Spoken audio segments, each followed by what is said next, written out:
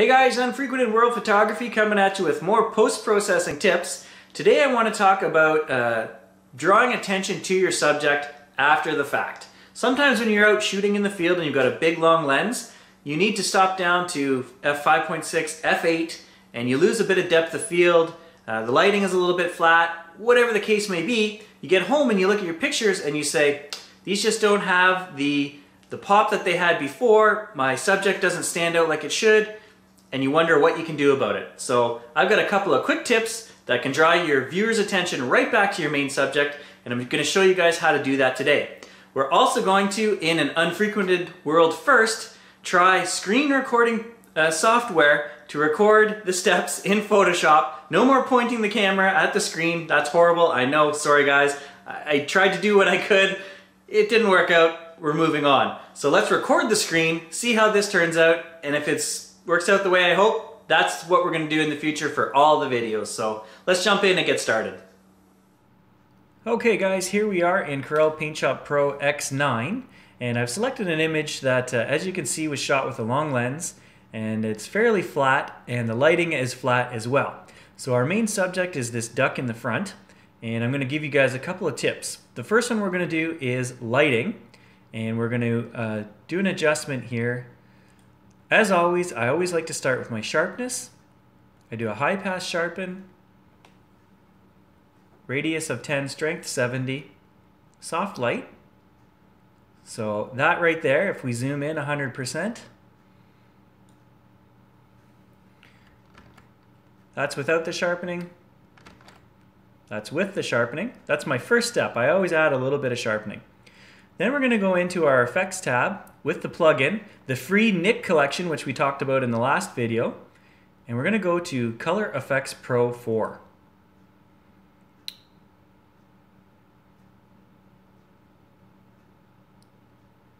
Okay, so once we're in here, the effect that I want to use is Darken, Lighten, Center, okay? So we select that over on the left, and what that does is that's going to give us a spot that we can move around. If we look over on the right side, you can click Place Center, and that allows you to put your highlight wherever you click. So you have to click on Place Center, then click anywhere in your image. And once you've done that, you have to click again on Place Center if you want to move it. So this is our main subject here, this duck in the front. So we're going to click on him, and then we're going to play with these sliders. This top slider is center luminosity. That's the size of the bright spot that we're creating. So basically I try to keep it just to the main subject, a little bit bigger. And again, you're going to look to make sure that you're not blowing any areas out. They're not too bright. Somewhere around 39% looks all right here. And what this filter also does is it darkens the outside edge. So the original photo would have looked like that. And what it's done is it's darkened the outside edge like this. Okay? This bottom slider here will change the size of your center spot. Yes, so this one here changes the brightness, the intensity, sorry, and the bottom one here changes the size. Okay, so, and the smaller or the tighter we make that onto the subject that we've selected, the more you're going to draw the viewer to that. So something like that, and then we click OK at the bottom.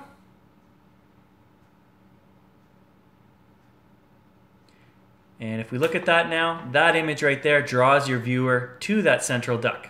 And we can view, that's the original image there.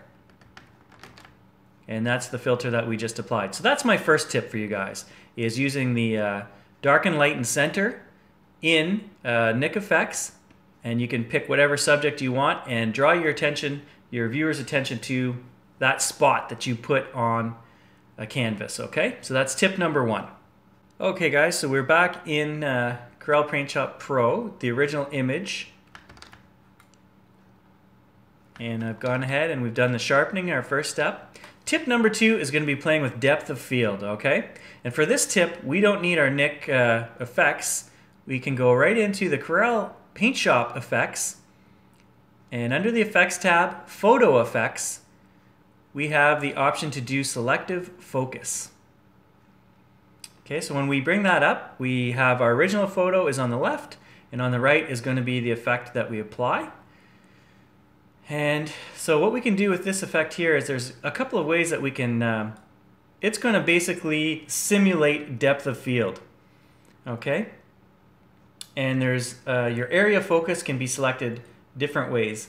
You can do a top and a bottom split. You can do this, this split here, which has a three-way bars that you can move to a little more fine-tune adjusting. Or if we click the box on the right, it gives you the circular area. Okay, so because our duck's head is kind of round, we're going to use the circle. And we're going to move it over top of our main character here. And then we're just going to use the sliders to drag out.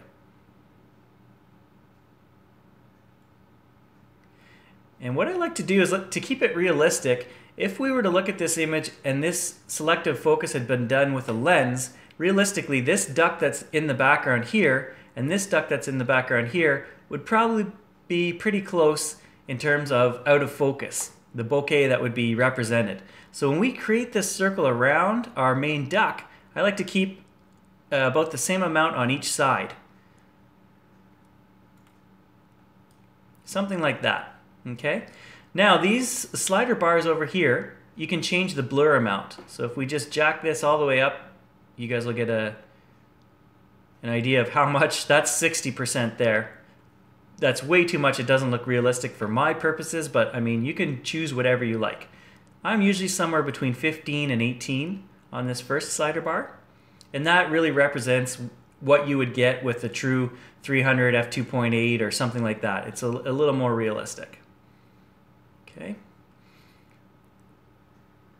So we're going to go with 18. And if we use this bottom slider here, feathered edge, that's basically the steps that are used to go from in focus to out of focus. Okay, so the lower this number, the faster it's going to go from in focus to out of focus. The higher the number we select, the smoother that graduation is going to appear. So the more realistic, in essence, the higher the number we have. So I'm going to choose somewhere around probably 12. Okay, and the saturation, sometimes you have to watch when you pick this for the first time, selective focus, the saturation on default, I believe, is bumped way up. We don't want that. We want to set that down to 0. We're just going to play with focus. We don't want to adjust the saturation. And right now I have it. The last time I used it, I obviously put it back on 0. So you just want to check that. Then we're going to click OK down on the bottom.